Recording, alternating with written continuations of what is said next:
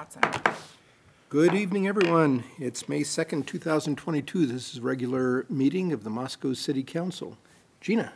Good evening and happy May, even though we are all still layered. Please stand with us and let's have the Pledge of Allegiance. I pledge allegiance to the flag of the United States of America and to the republic for which it stands, one nation, under God, indivisible, with liberty and justice for all. Okay, good stuff.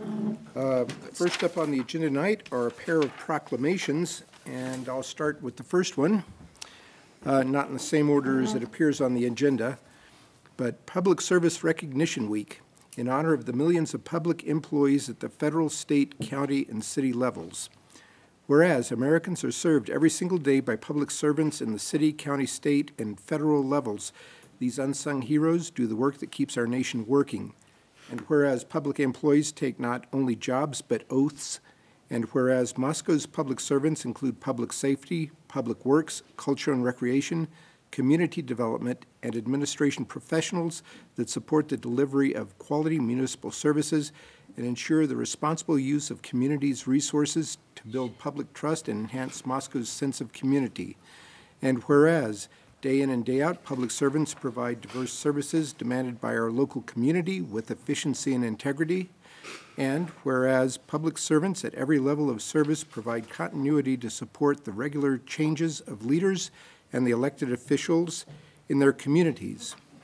Now, therefore, I, Art Betke, Mayor of the City of Moscow, do hereby proclaim May 1st through the 7th, 2022 as Public Service Recognition Week in the City of Moscow, and I encourage all citizens to recognize the accomplishments and contributions of government employees at all levels, city, county, state, and federal. So, we've got employees, but nobody on the docket to come up and actually accept the certificate. All right. However, and whereas, as we move on, second proclamation, this is the Bike Month proclamation. Whereas National Bike Month began in May 1956, and whereas bicycling has been an affordable, environmentally sound mode of transportation, an excellent form of exercise and fun recreation since the first pedal-propelled bicycle appeared in the 1860s. And whereas bicycling contributes to retail sales, tourism dollars, infrastructure, and policies that support community livability. And whereas bicycle commuting benefits both employees and employers through better health and fitness, lowers costs, and reduces parking space. And whereas bicycling reduces heart disease, obesity, diabetes, and hypertension, and improves mental health and cardiovascular fitness. And whereas Bike to Work Week 2022 will take place May 16th through May 22nd. And whereas to celebrate Bike to Work Day, the City of Moscow and Moscow Pathways Commission will be on the corner of 6th and Main Street on Friday, May 20th from 7 a.m. to 9 a.m. The public is welcome to stop by and enjoy coffee donated by One World Cafe and light refreshments donated by the Moscow Food Co-op. And whereas to celebrate Bike Month, the City of Moscow and the Moscow Pathways Commission will host the annual Bike Ride Tour on Saturday, May 21st, 2022 from 1:30 to 3:30 p.m. following the Moscow Farmers Market. The annual bike tour will begin at the Gormley Park Shelter and ride out to the Idaho state line, then back again along the Paradise Pathway. Light refreshments will be served following the annual bike tour. Now, therefore, I, Art Betke, the Mayor of the City of Moscow, do proclaim May 2022 to be Bike Month in Moscow, and I urge everyone who can to cycle to work, school, shopping, and errands, or simply for pleasure. And I'd like to invite Tanya Dennison, the Chairman of the Pathways Commission, up to accept the award.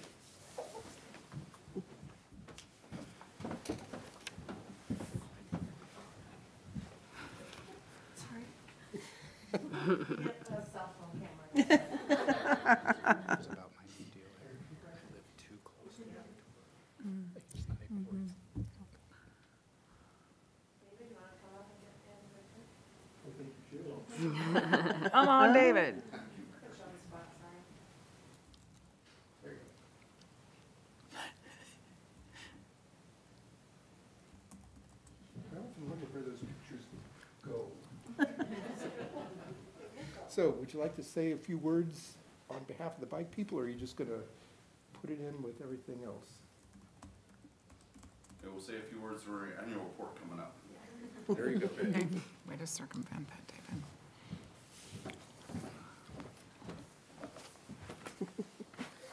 Right. Next up is the consent agenda. You're on. Yes. Oh, I move we approve this consent agenda. second. Okay. Let's see. Oh, we'll get, yeah, when we get there. I'm not there yet. Julia, Aye. Maureen, Aye. Sandra, Aye. Haley, Aye. and Gina. Aye.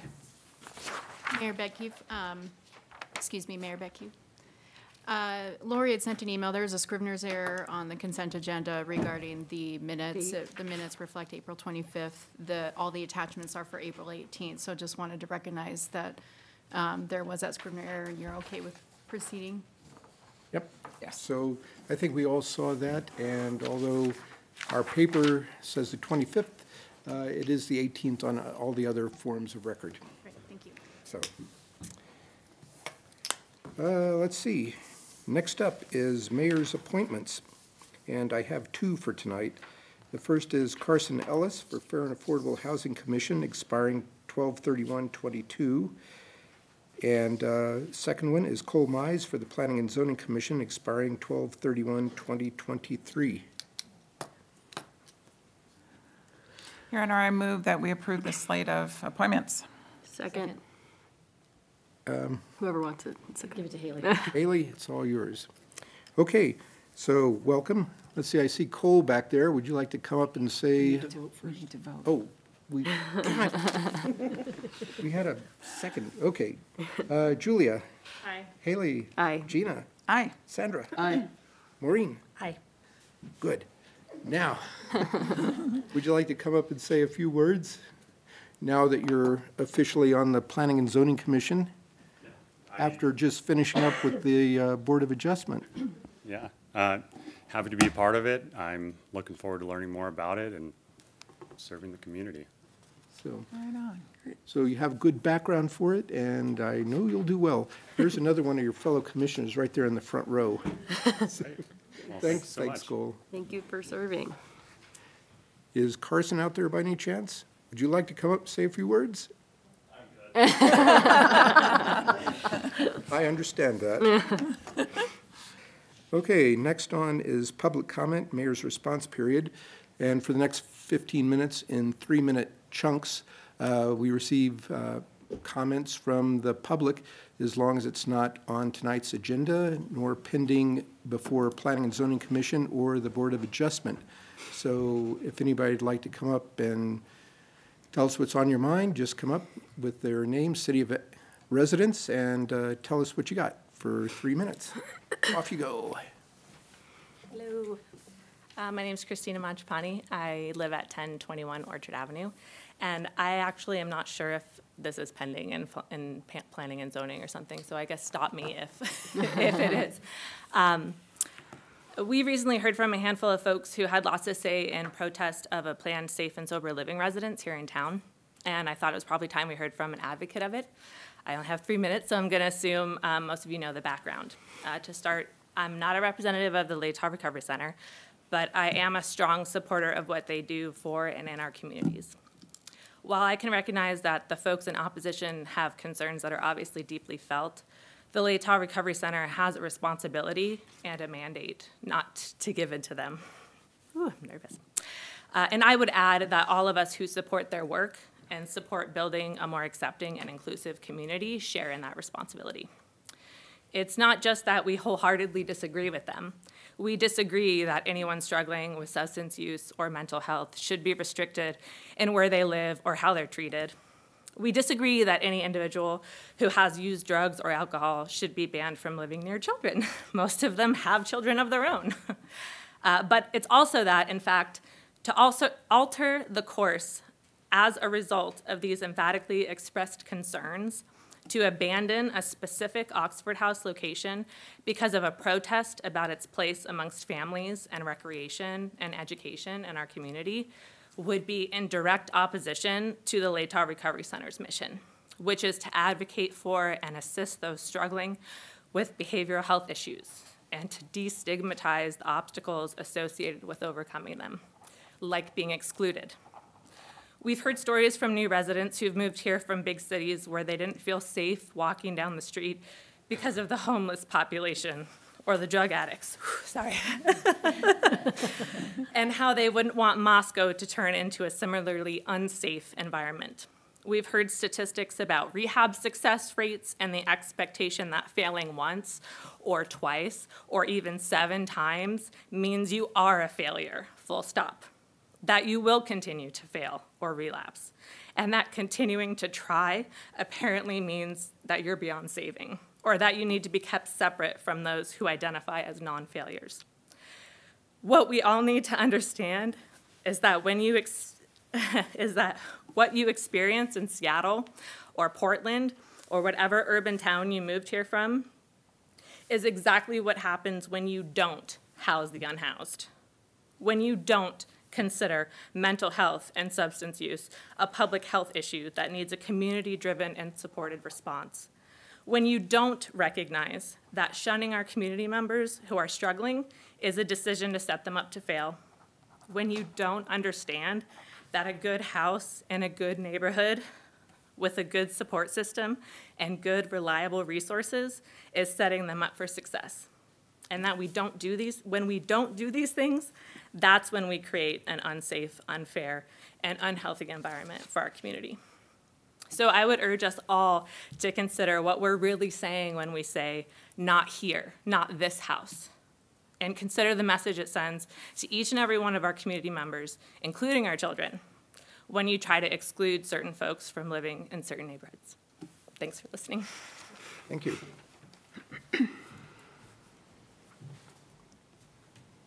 Who else?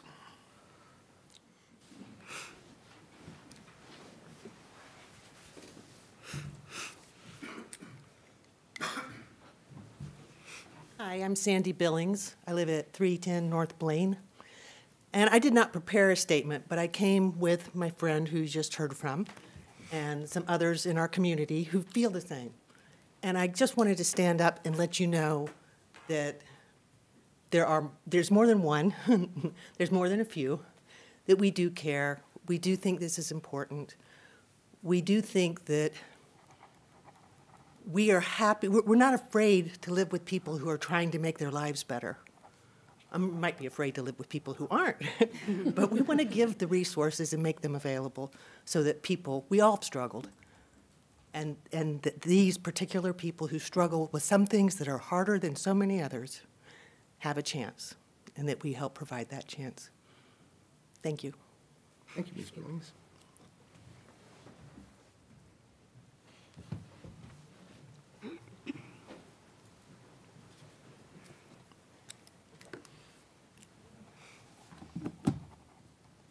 Sorry, I just got here. Did you take my coat off? So warm in here.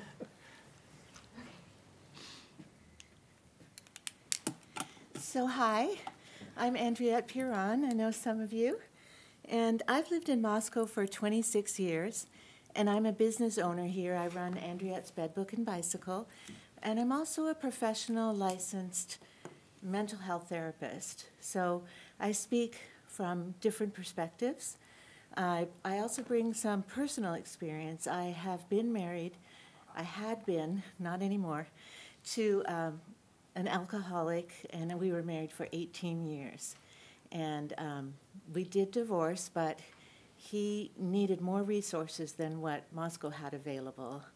And so it broke up the family, and it was sad. Part of the trauma that I believe developed in our family was that my son now has schizophrenia, so he is very much struggling with mental health and mental illness. So I'm really grateful to be living in Moscow. I think we're completely unique. I think we have people of all faiths, we have people of all colors, genders, educational backgrounds. We're an eclectic group of people, and we are accepting and inviting and hospitable to newcomers, because we're a transient community and we have a lot of newcomers, a lot of professors, students, professional people come and go. But we open our hearts to them and we say, come join our community. We know that you have something to offer us and we have something to offer you, and you can benefit us and we can benefit you. So we don't discriminate. But there's also other people who would like to be a part of our community and who would benefit so much from this hospitality, this personal care and treatment, and the safe and secure housing that Oxford House could provide for them. These people are our family members. They're brothers, sisters, aunts, uncles, mothers, fathers, best friends from high school, college roommates, veterans, former professionals who've lost everything due to an addiction. And currently, if an individual like this is released from jail or addicted to drugs or alcohol and needs treatment and safe housing, they can't find it here in Moscow, Idaho. It doesn't exist. We're not supporting them. And I join with the philosophy and research from a world-renowned author and physician in mental health, and his name is Gabor Mate. And what he says is, my question to these people is not what is wrong with you. My question is what has happened to you? Because we know that research shows that all addictions are related to severe trauma, as well as inherited traits. So if we understand what's happened to them and support their journey towards recovery and healing, then we will have community members that will do the same for others. And then we can keep the cycle growing and we have a healthier community. We already have a laughing, loving, and learning community. Let's enhance that. Let's embrace everyone. Let's not discriminate against the least and the lost and the left behind. People who have endured severe trauma and have physical and mental challenges to reintegrate into society. Many of these brothers and sisters are also veterans. They have risked their lives for our freedom and our safety. Do we abandon them now, like society often does? Or do we want to share our time and our talents and our treasures with them? My hope is that we unify as Moscow residents and that we support Oxford House establishing here in Moscow. Thank you for your attention. You're welcome. Thank you.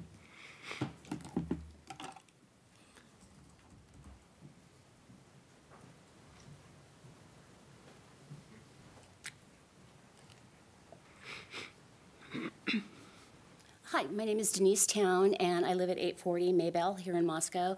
I also came in support of Christina and of the Oxford House. I have experienced, not myself, but within my family, the need for safe and sober living, and we were not able to find it in Moscow or even in the state of Idaho. I do have experience where my son went to a safe and sober living rehabilitation in a residential neighborhood. It was very, very successful. The houses themselves are supervised. They are the residents that are there, they want to succeed in their rehabilitation. They want to become contributing members of our societies, and I think that we need to do everything that we possibly can to help them succeed. And giving them a safe place to live is one of the first steps that we need to do in that. Thank you. Welcome. Thank you. Okay, we got time for one more.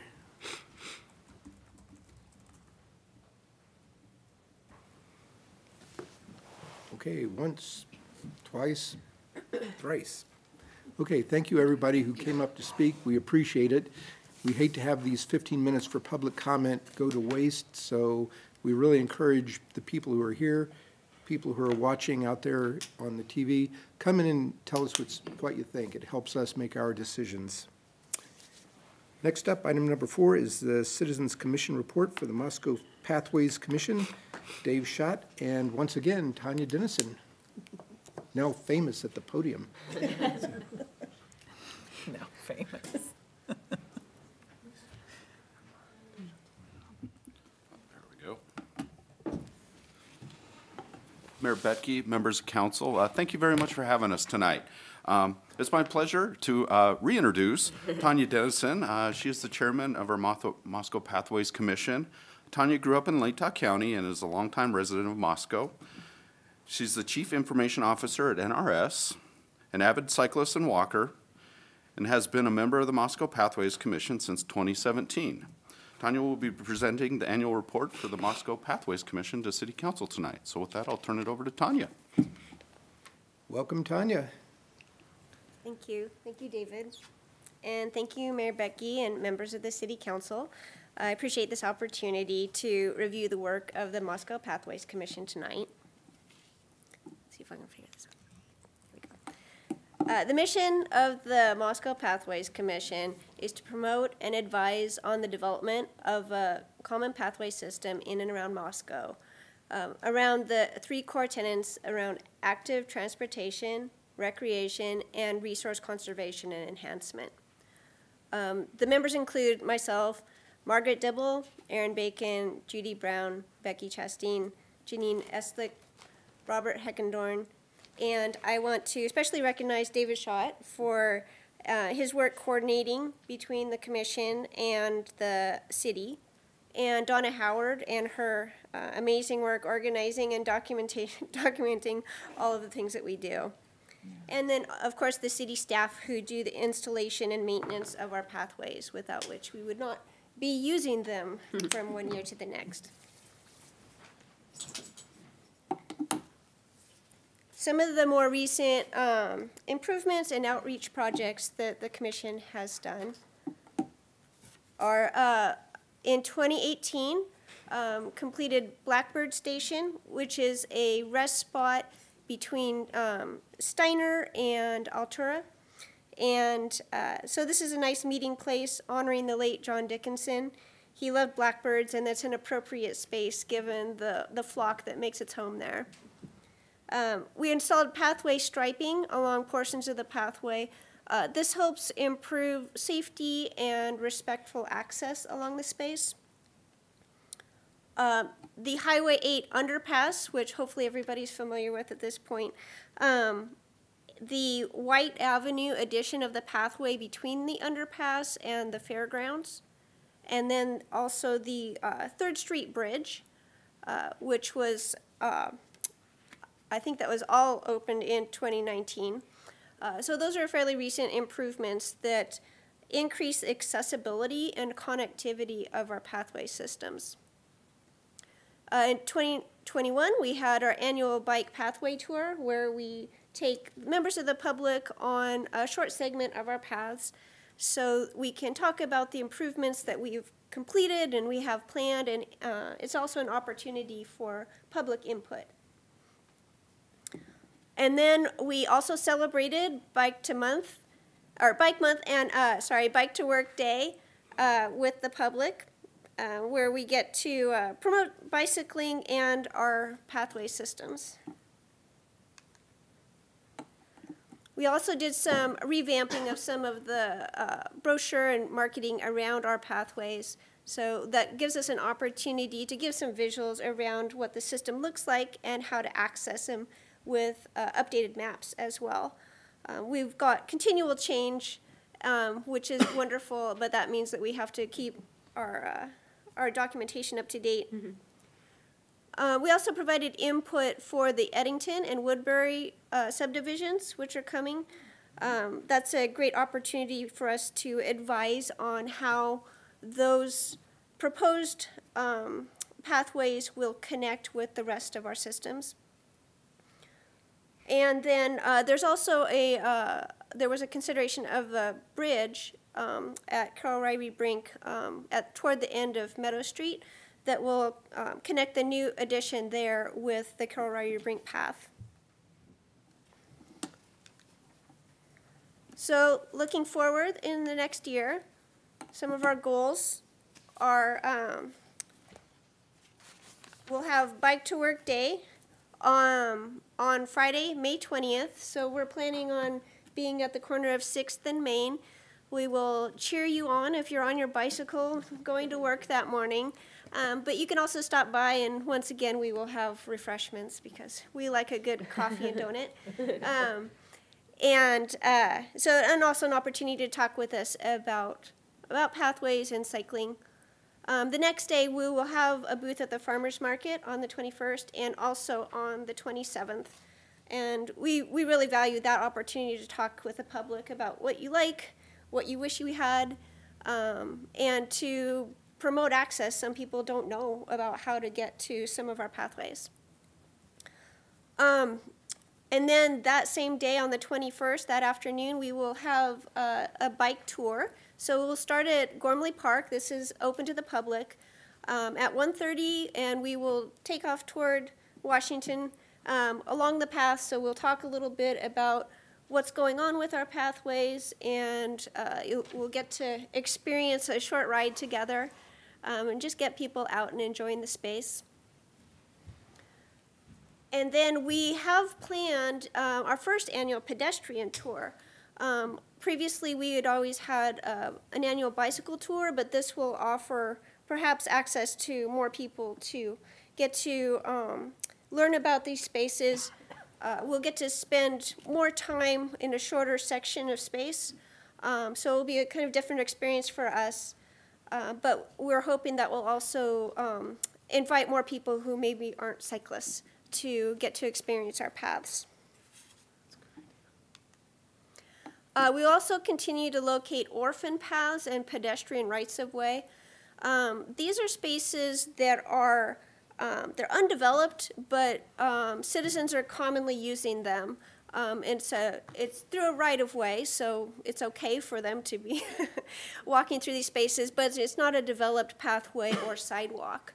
The benefit there is that they're usually spaces that connect sidewalks and paths. So if people know about them, it might make it easier for you to choose to walk, choose to cycle.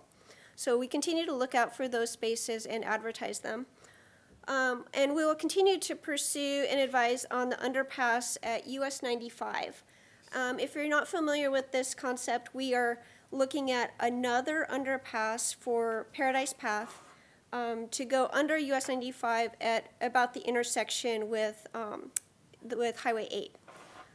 The benefit there is that you will get to enjoy a safer crossing of the highway, and you'll avoid a couple of exit spots with where the identity apartments are. So it'll make it safer for people to go through that space, especially if you have kids, and just easier for everybody to make a choice to use that. And continue to pursue involvement in discussions where we have new developments, how pathways can fit into their decisions. And a kind of continuous project we've been looking at is additional lighting along the pathway from US 95 to Steiner Avenue.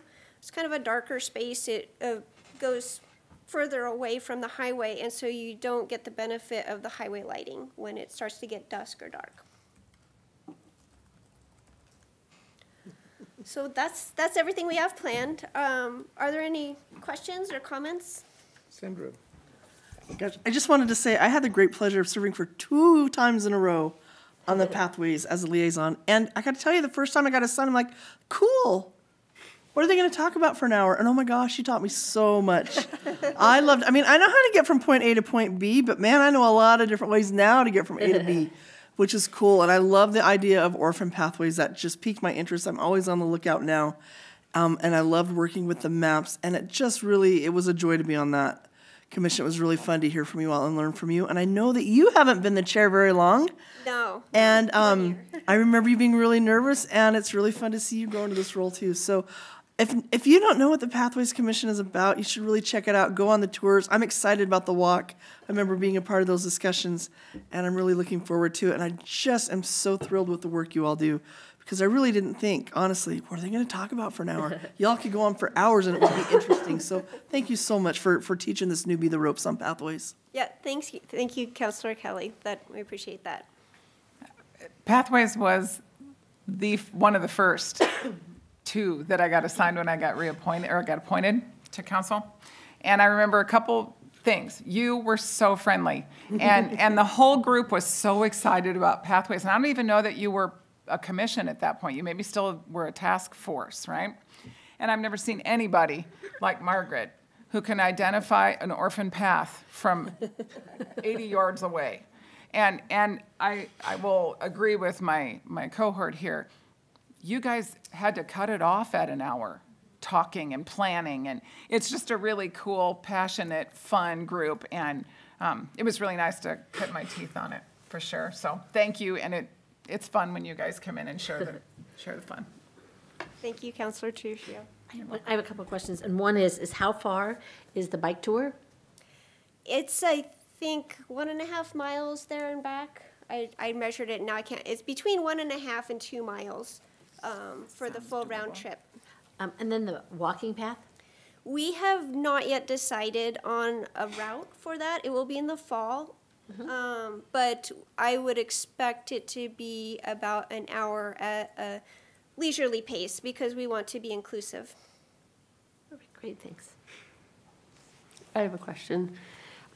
So I see those the graphics for I think it's called the green belt signs, and I wasn't sure if that was also under the umbrella of the Pathways Commission or if it was a Parks and Rec thing. But I believe that was actually developed by transportation. Is that correct? Public Works, correct. and and some of those, right? I see them when I'm up in the Fort Russell neighborhood, where it's like some of our residential streets have the bike logo, the bike lane things painted on the streets, and so I wasn't sure if that was in partnership with what happens with the Pathways group, but. Councilor Lewis, great question. The way I kind of frame it in my mind is if it's a bike lane, something that's on the street, Yeah. the Greenway, Public Works, Transportation Commission. If it's more of a pathway, something separated, we're Parks and Rec, Pathways Commission. That makes sense. We're working on coordinating better with the Transportation Commission. It's been one of our goals for last 2 years, I believe, so. Yeah, that's awesome. And I guess it makes sense because if you're, I mean, in some of the green belt stuff, right? It's when the bikes are behaving as cars, right? More the focus is more on them as like the means to the end, whereas Pathways is more leisurely and community engagement, which I appreciate. So thank you. Appreciate but it. that does speak toward the concept of connectivity. It's not just connectivity of a single entity like a pathway. Yeah. It means I want to go from my home to my job or to the store or to a friend's house. So that could be anything, and however you can do that full path safely. I like it. Thank you. So, yeah, so I was there way back when on council, when we converted the Paradise Path Commission, committee into, into the Pathways Commission, and it was a good thing, and Margaret out there worked very hard to get that done, and it's been great to identify these orphan paths and get more bikeable community going, and I invite everybody to be there on the 21st. I'll be back less than 12 hours from an extremely long airplane flight, and my legs will need exercising, so I'm going to be there riding That'll be on perfect. Saturday. So really good. Thank you so much. Thank you. Okay, next up is the Downtown Streetscape Professional Services Agreement. Mr. Cody.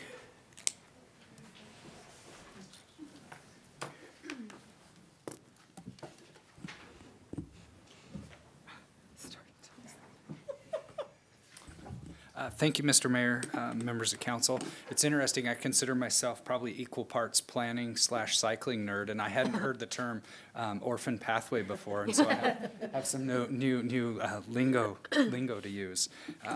In all seriousness, we're here before you this evening seeking approval to enter into a professional services agreement for design and engineering services related to our downtown streetscape. But before we get into the basics of that potential contract, I did just want to explain just a little bit about how we got here. In 2015, the city identified the condition of the downtown infrastructure, the streetscape, as a major challenge. Most of the streetscape, as you well know, was completed, I believe, in 1981, and with the exception of Friendship Square in 2006, there hasn't been a lot of change. The desire and recognition for the need to improve some of this infrastructure has been cited a number of times, including a fairly detailed effort that occurred, I believe, in 2002 in conjunction with the University of Idaho. You can see here some of those improvements that occurred to Friendship Square in 2006, and I think it's certainly a place we all treasure, but even some of these improvements are starting to show their age a little bit. Most recently, in 2018, the Urban Renewal Agency actually had updated their boundary to include the Main Street corridor. And that's significant in that the Urban Renewal Agency can contribute then in funding and assist both with design and construction. So with that, that basic background, we did issue a request for qualifications for design services back in January of this year. Again, we're seeking design and engineering services and also reference the important need for community engagement as part of this process. We did receive seven statements of qualifications, which actually made our selection process quite tough, but was a tremendous benefit because there were a lot of good applications. All seven were reviewed by a 5-member staff committee that included both David and Amanda, who are with us this evening. We evaluated all 7 proposals and elected to interview 2 different groups. Those groups provided a brief presentation and then responded to a question and answer period. As you can see in your packet, the group ultimately selected a team led by Welsh Comer of Coeur d'Alene for the design services. So again, I think it's important to discuss just briefly, though, you know, we are here asking for your support to enter into a contract for design services, but we should set expectations a little bit and talk about just what the project is and maybe what it isn't. This isn't a downtown revitalization. Downtown is certainly wonderful. A lot of the bones or the good things you'd read about in modern planning literature are in place. The way the buildings frame the street, a lot of the bulb outs and things. In a lot of ways, it's a very safe, comfortable place. So it's not something where we're asking to enter a contract to redo downtown. But certainly the infrastructure, both what you see above ground in terms of the sidewalks and then some of the infrastructure below grade is dated. And so we're looking to improve those facilities. So with that, certainly part of the project is to create a new vision or a vision for an update to the downtown streetscape. And with that, we're seeking the consultant's help in preparing a cost estimate, and then with that cost estimate, a detailed phasing plan. All of that will help us develop a funding strategy for the ultimate construction drawings and improvements. Certainly all of this couldn't be done at once, and phasing will be extremely important. I think it's also important to be clear that this isn't a staff or a council project. We'll certainly have our parts from a staff perspective, and then mayor and council will ultimately need to bless the final design. But this is a community project. It's their downtown or our living room. So outreach with this is as much, if not more important than the design services themselves. And you can see we've already started looking at ways we can leverage, you know, opportunities we have with existing groups, existing staff, and then we've already started working at forming a steering committee to help advise us along the way. All of this work will ultimately result in a 30 to 60% conceptual design package, complete with a phasing plan and then cost estimate for each phase. That final design, and there's a lot that will lead up to this, will come back to council ultimately for approval. And so in terms of what's next, and in terms of timing, this will take certainly well into the end of 2022, perhaps into early 23 to wrap things up. I'd love to say we start construction in 23, and if Bill were here, he'd probably cringe a little bit, and that is probably overly ambitious. But ultimately, the design and the phasing will inform future construction drawing packages and then a phased approach to this project. So that all of that's a lot of words to say that we are asking for your approval this evening to enter into a design contract for this exciting project for Moscow. The number included in your packet, the $161,000, would be split equally with the Urban Renewal Agency. The majority of that funding would occur in fiscal year 2022, but given the schedule, it's likely that some will bridge that gap or cross over into fiscal year 2023. Both groups have budgeted for that in fiscal year 22, and we'll need to make slight adjustments for that remainder in 23. Thank you. Mr. Mayor, I have a question, if that's okay. Yes, it is. So I don't understand what the meaning of the 30 to 60% of conceptual design is, and so can you help me understand? Also, like, why throw a percentage on it, right? I just don't, I don't know what that means versus 100% conceptual design. Mr. Mayor, Councilmember Lewis, it's 30 to 60% is effectively it's not final construction drawings, but it's concepts that are refined enough to give us a good informed cost estimate. So we're not asking them to like be able to tell us where like the water pipes, if we're talking about like, it's meant to make it an easier criteria for them to I guess, hit what we're going for. Is that fair? Certainly, it informs the public and Okay. council kind of just from a design feel what it will look like. Okay. And that they've gone to enough detail and survey work that it's a realistic estimate in terms of cost and phasing. Gotcha. Thank you. Does that mean we go back to them and then say we've approved the conceptual idea and they will then create another more final project?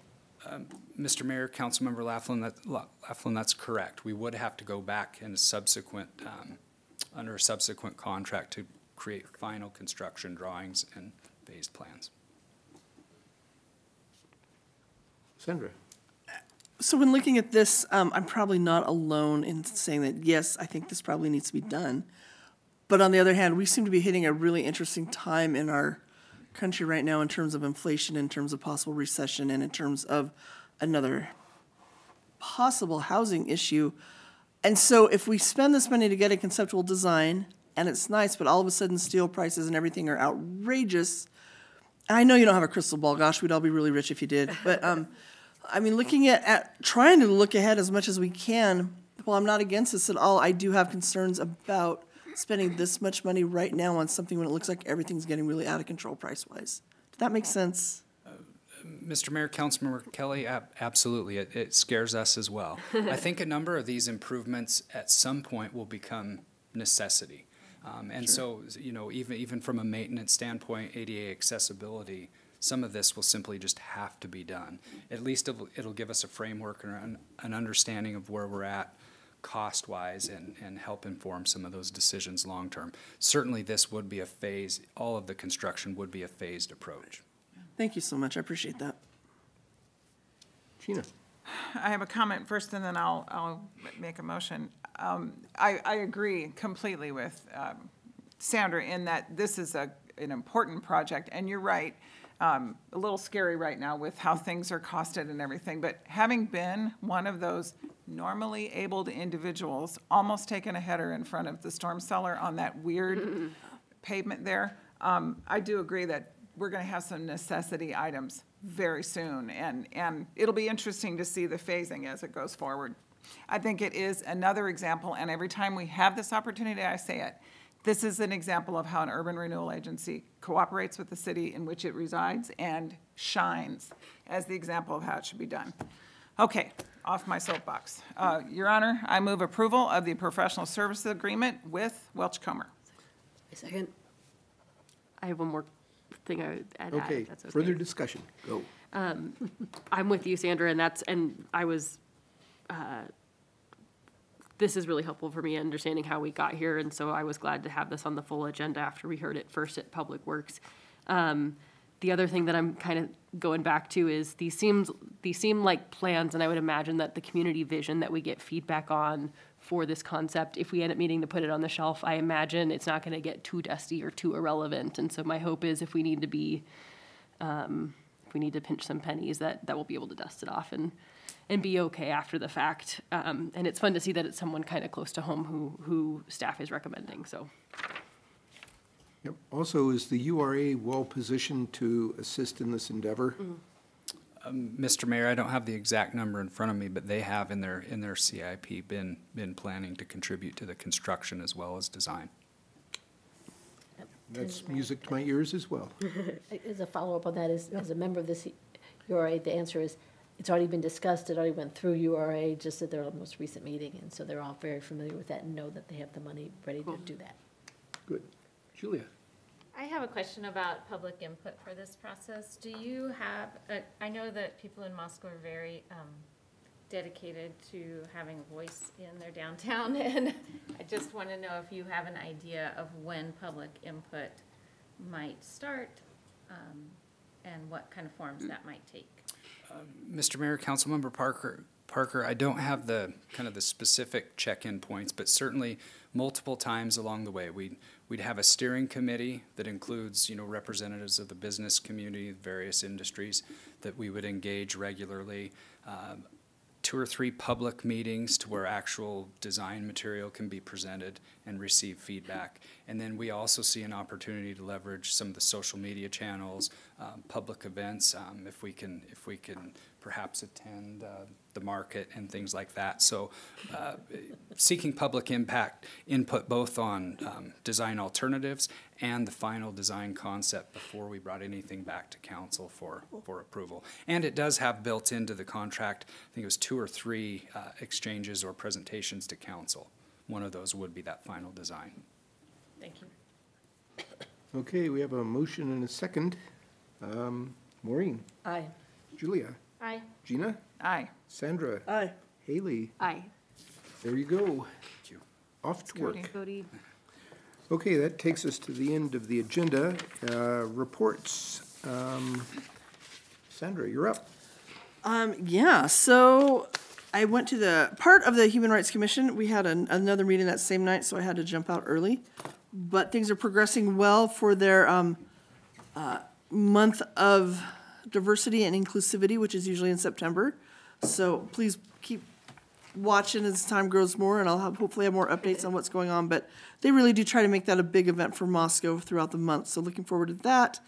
And then they're continuing with all the really strong, good things that they do. So I'm impressed with what's going on there. I went to a reception at MZ where they introduced a new CEO, but because of that, I wasn't able to get to historic preservation, and I didn't feel like asking any council members to cover because then they would have been skipping that, and so it just didn't happen this month. But I do know that they're working on their Orchid Awards. If you have any ideas on what you might want to submit for the orchids, please do reach out. I see lots of nods here because some of my friends from the commissioner there reach out to anyone on that commission. And if you don't know how to do that, look on the city page. You can find a way to reach out. Orchids are a pretty cool thing. If you see some nice stuff happening out and about Moscow, new buildings that look like might need some attention, then let them know because they're very excited to highlight the great things in our city.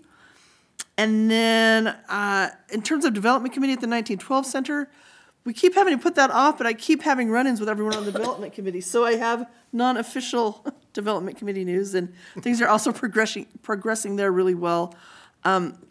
They're already doing construction up on the 3rd floor, which is great. They're trying to continue to get all of the things that they need for the historic classroom.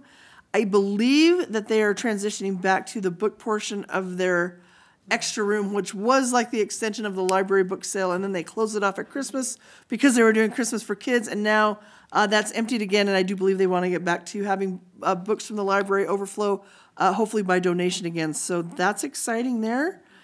And then I can't help but give a plug for Ren Fair. Saw lots of people there. I had the chance to work with Ren Fair a lot, not as a council person, just as a community member, but it's a really fun Moscow thing, and I just wanted to thank everyone for coming out and participating in the weirdness that is Ren Fair. And mud. I don't know, there's always, wasn't it's too spring, bad. it's Moscow, I don't even, yeah. been worse years. But it was really fun to have a live event, and, you're always worried about one of the first big live events, and so it was good to see folks out there being careful and celebratory, which I think, I can't help but look at Amanda, that's gonna really bode well for farmer's market season too. So, a fun couple weeks in Moscow. Thank you. Maureen? So I attended some of those. I was impressed at how many people on a Friday, on a Saturday when it's wet and cold, that showed up at the Wen Fair. It was unbelievable to me. I just sat there and thought, one booth told me they were out of tortilla soup by 2 o'clock or something. It was like, oh my gosh. People were really ready to be there. I also attended the MC Burning Glass reception, and it was very nice to see and meet the new CEO and some of the additional management people there, and I really appreciated the idea of really trying to include elected officials. So we had, a handful of elected officials from like all over the place, and so that was really nice. I also appreciated the connection that they wanted to make both with the city and with the university. So both were great events for me. Gina? Last week, let's see, I attended the Palouse Basin Aquifer Committee meeting, And the biggies from that, there was the coolest, and I am a science nerd and a geology science nerd on top of that. So it was really exciting.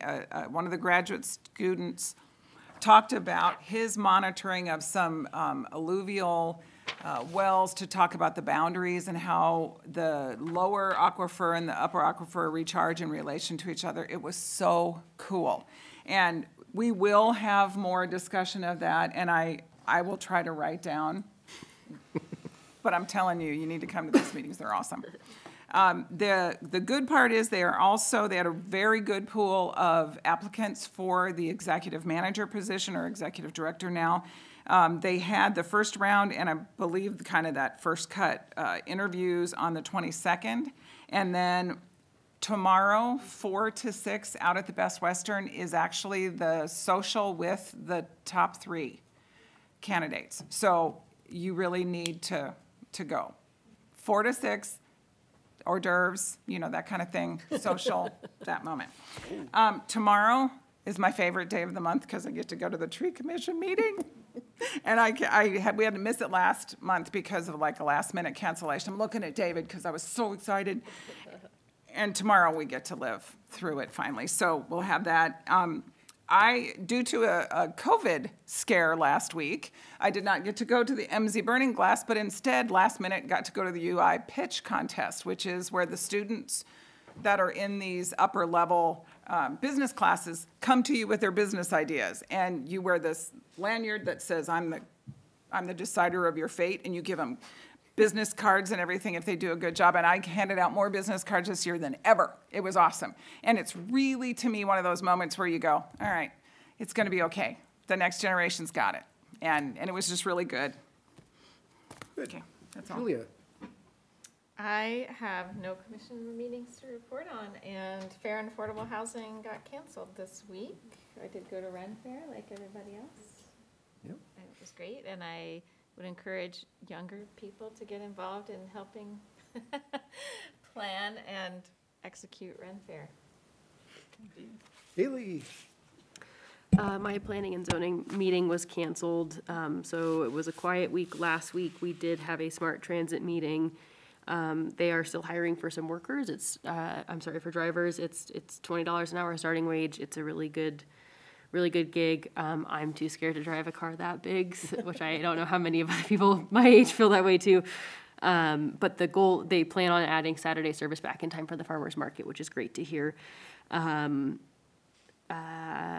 Second, the Ren Fair was great.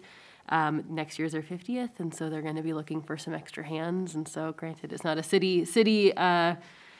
city organization, it's still a really great chance to get involved. I was going to also plug the Friends of the Library twice annual book sale is on Saturday and is the best. I want to say it runs from 9 to 12. The proceeds of which go to funding their summer reading program that I grew up participating in, and it's fantastic. So cannot recommend enough. And then, Where's that book sale? I think it's back at the fairgrounds. I should have double fact checked. And from 12:30 to 1:30, they do a buck a bag book sale, and it's like, it's prime. It's fantastic. And I think that's what I've got. First farmers market is on Saturday. I would be a really poor farmers market liaison if I didn't plug that. So plan on going to the market on Saturday and then going over to the book sale. And thanks to this cold, I didn't make it to the Burning Glass reception, so I'm excited to hear more about it. And yeah, it's been great. Happy May. Yep.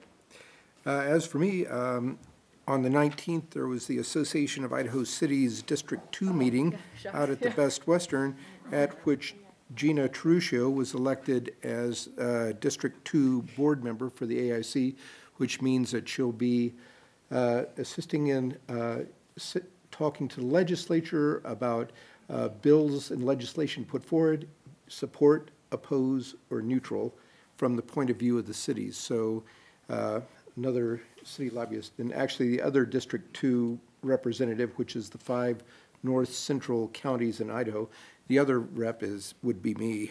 So I'm joined by Gina on the board of the AIC.